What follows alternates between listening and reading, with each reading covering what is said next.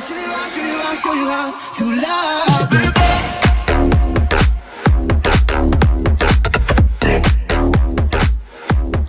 Hello, welcome back.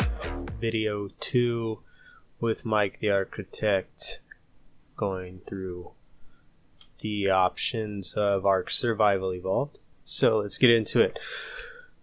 First thing here, is the resolution. You're going to have to figure out what your monitor preference is and what you're using. This can change, varying if you have dual, triple monitors, etc. This constantly changes, so my largest setting right now is 1680 by 1050, so that's what I have selected.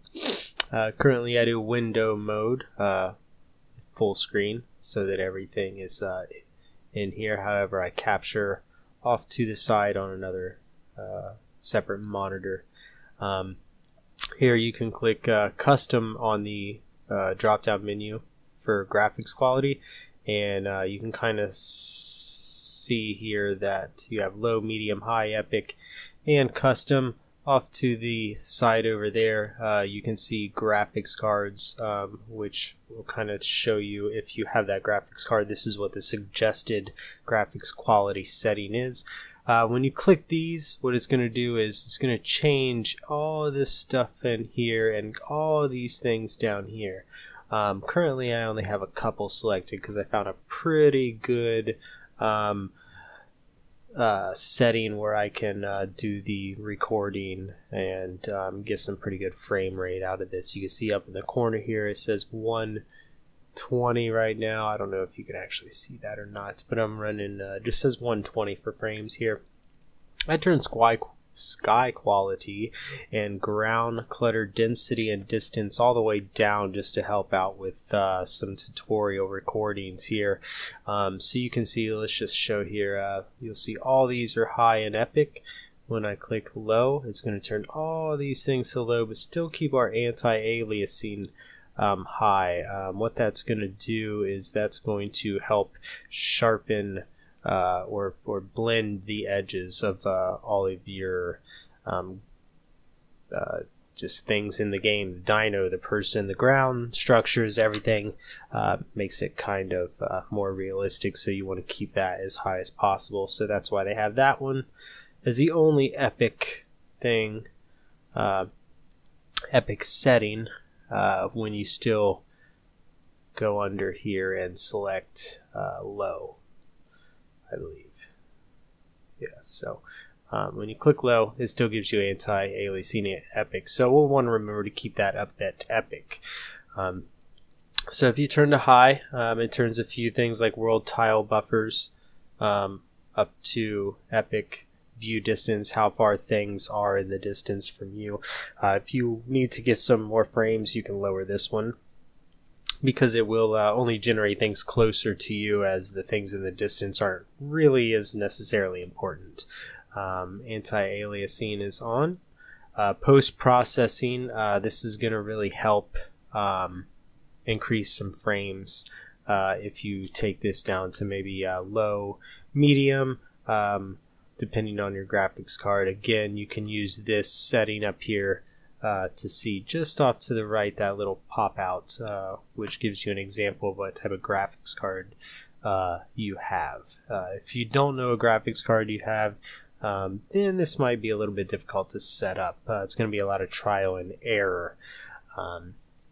Okay, so general shadows. This is how many shadows appear throughout the game. We like to have those on high if you can, so that it gives that real good texture to the game, as well as the terrain shadows. Shadows casted by trees, sunlight, etc. is really beautiful in this game, so you want to have those turned up high if possible, as long with the textures. Sky quality, down is going to give you less clouds, no clouds. Up is going to give you a lot of clouds.